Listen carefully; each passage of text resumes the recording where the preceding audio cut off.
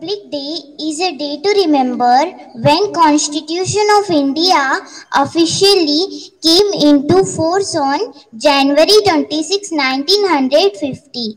It's noted that through India gained freedom from the British rule after a long struggle in the hours of August 15, 1947.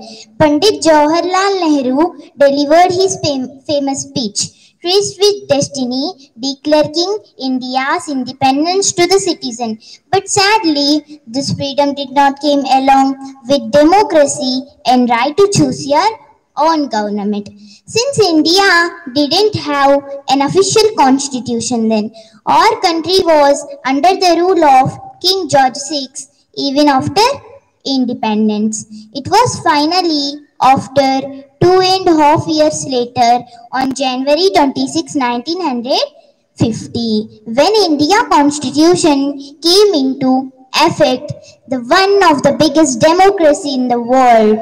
And to honor these days, the India Republic Day is celebrated great favor throughout the country every year, January 26.